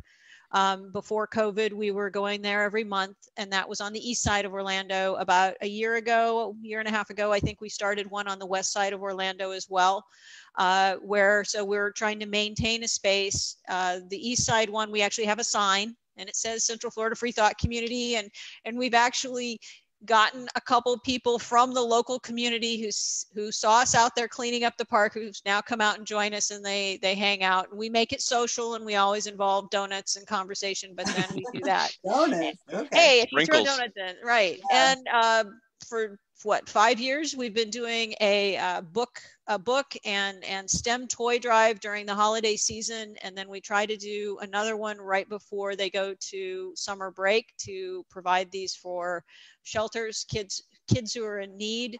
Mm-hmm. In large part, that's because we see that churches will go in and donate a lot of religious materials, small pocket Bibles, things like that. So wouldn't it be nice to be able to provide a nice STEM toy or things like that? We have blood drives. We go in and volunteer at food banks and a variety of other places as well. And I want to mention before you move on, Jocelyn, sorry to interrupt, but something I thought you would have said by now, and I know you may be getting to it, but I don't want to forget, is that T. Rogers and the Group B Orlando Humanist Fellowship are the real reason those things happen. And I think that we work in tandem with them. I will say that I'm not excited about the number of people that come out and participate in those. For the amount of people that say, I want an opportunity to volunteer and help. We don't see as many people as we'd like. We have 10 or 20 people out of the 1,000 plus, a lot more than that. Yeah, who actually kind of see what we're doing. And some of them may have tuned us out, right? Some of them may not be reading the email. Some of them may not be getting the meetup notifications, but I'd love to see more people helping with that. And if we can find some people that are interested in driving that more, then that would be great. But T and the B organization have been a real important part of that. Yes, you're absolutely right. The B Orlando Humanist Fellowship and T. Rogers actually fostered a lot of she developed the relationship with Second Harvest. She developed the relationship with One Blood, which is our local blood donation drive area. She's actually helped us with our tabling events. She's part of the reason that we got involved with tabling at Earth Day, which is a big Earth Day celebration here in Orlando, and then Veg Fest, which is a few months, they're opposite ends of the year. So you get to go and table twice a year. Another thing we do as well as tabling is we've participated in the Women's March, the March for Science, Pride. We tried to get out and march with Pride. But one interesting thing, which I think a lot of people wouldn't think about, is Veterans Day.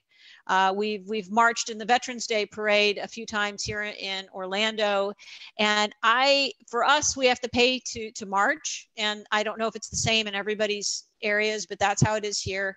And Pride is actually pretty darn expensive. It's very popular. Orlando Pride is huge. It's a week-long celebration, and you have to pay some serious money, comparatively speaking, to be a part of it. But Veterans Day, not that much to participate, and you get to be on TV. It's live. They film you as you're walking down, and and they read something that we write too. So we always make sure we include the A word, you know.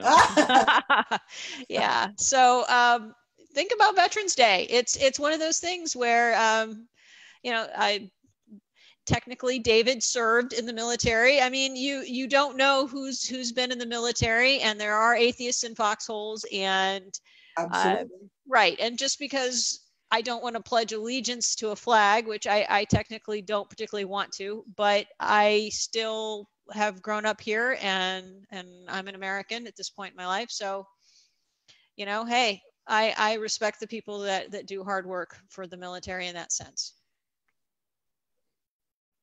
David, do you have anything you wanted to add? No, Jocelyn did a fantastic job. I think, you know, we've gotten to the point now where we're giving away T-shirts for people to come and participate, and we're in red, white, and blue, or red, black, and blue for the Veterans Day Parade, and the rainbow colors for the Pride Parade, and actually the Satanic Temple startup organization kind of marched with us last year as they were starting to form, and it's a great synergy and a lot of fun.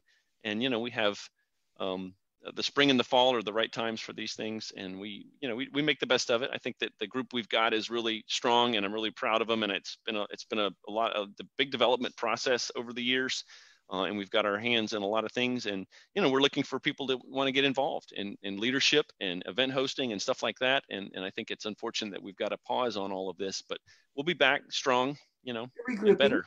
You're regrouping and getting yourself organized and getting the things done that you need to do. I know I'm certainly, you know, I'm not on the road like I should have been for 2020, but I feel like I'm organizing things better. We're redoing our training into different languages. There's a lot of things we're just saying, okay, we haven't had time to do this. Let's just sit down and do this. Yeah. Get it done. Yeah, that's right. I'm organizing my photos and my videos, and you know, it's if I'm not organized when this is done, I have wasted some time. I know, I get the same feeling.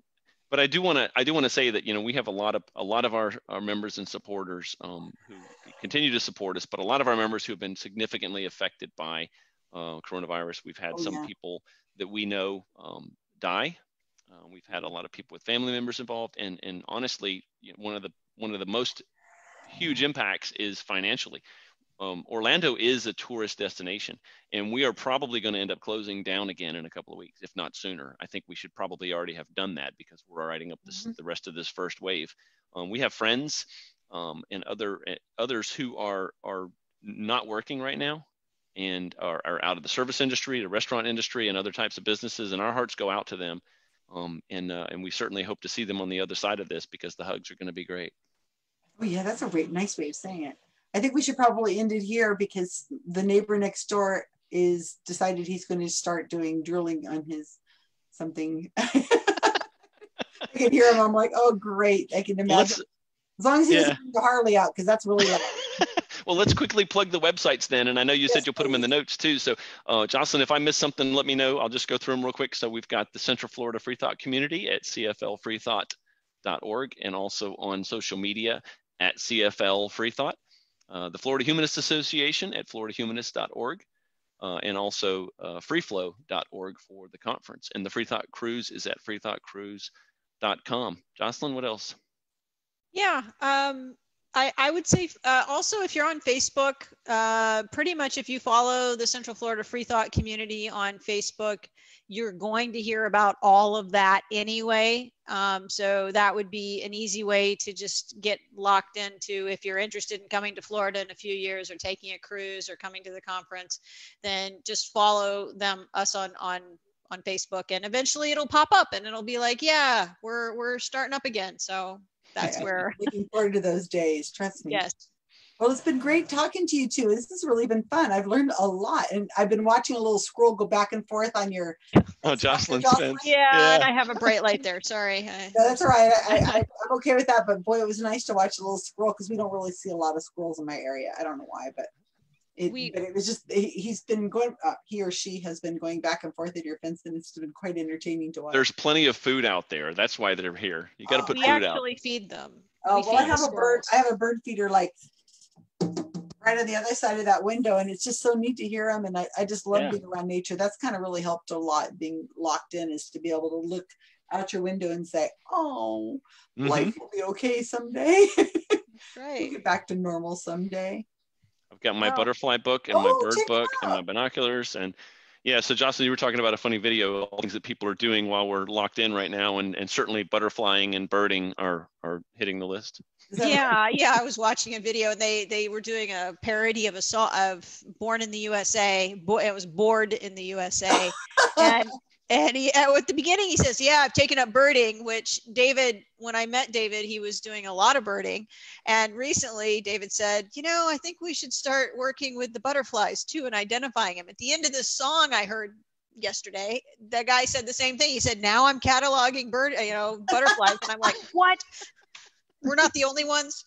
We have to label everything. It is our human nature to label everything. I have to know what you are called by me, even though you have no idea what it is. I know your name. Let me encourage you, as you go through your photos, especially Wikimedia Commons, please upload photos to there so we can use them on those Wikipedia pages.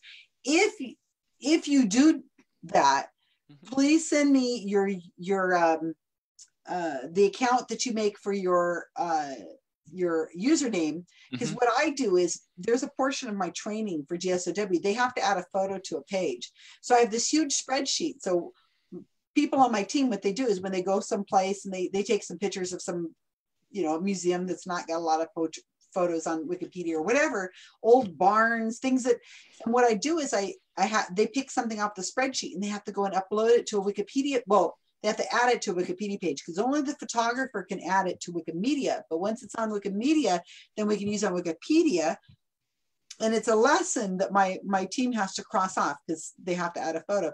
What we badly need is photographs of people in our community that are notable enough to have Wikipedia pages. We're having so much trouble with people not having a nice picture of themselves that is, you got to do professor, and we write a Wikipedia page for them, and then we spend months trying to get them to upload a photo of them. First off, they don't have one. Second, they don't know how to upload it, and it just drives me crazy seeing these Wikipedia pages with nothing on them.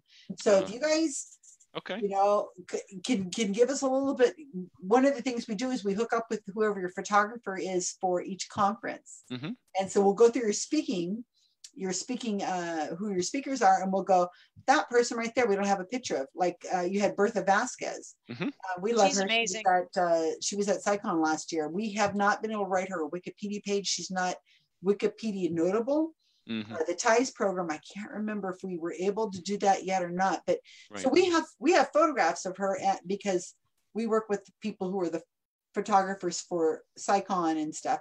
But we would love to have more photographs. So as you go through, upload them to Wikimedia Commons here and there, label them so we know what it is we're looking at. And then let me know your usernames. And anybody else there watching, please do the same thing, because we really need photographs badly. I mean, we had to have somebody go chase down that Bay Church cross when we were running the David. Bayview Church. Bayview Park. Yeah. I had to go on Facebook and say, does anybody live near this? Can you just please take a picture of that and upload it to Wikimedia for me? And somebody did. We have nobody thinks to do that, and so the Wikipedia page doesn't have it, and it's like, it's an easy thing to do. Well, definitely keep us on the list of places where you can get photos for the conference. We have a photographer every year in the last several years. So if we don't have a lot of obscure speakers, on the national level. We were searching for more and more of those kind of folks, but we certainly have some Florida speakers who may be page-worthy. And I know what you mean by page-worthy. It's not that they're not good enough; it's that they have to have notoriety in a certain way. Specific notoriety. It's really hard. It's not just a given. It's not like you're writing a website for somebody. It has their standards. And so, I mean, if anybody wants to understand that better, they can get in touch with me, but it is not, but we'd like to have them in the can. We like to have those pictures in case we need them for for whatever reason, it's a good idea to publicize our community. And in the can, spoken like a true film photographer. Yeah, put it in the can. Well, it was great to talk to you both, you guys. Thank you so much for giving me 2 hours of your day. Oh my God. It was fun. Yeah, it went fast, huh? I learned a lot, and hopefully a lot of people will be watching. I'll upload this to YouTube, and if people want to be in touch, they will get in touch. I'll put the links that you give me in there, and I'll share the link with you on YouTube if you want to use it for Twitter or whatever you want to do. But this will remain on Facebook Live for forever and ever, as long as Facebook is around.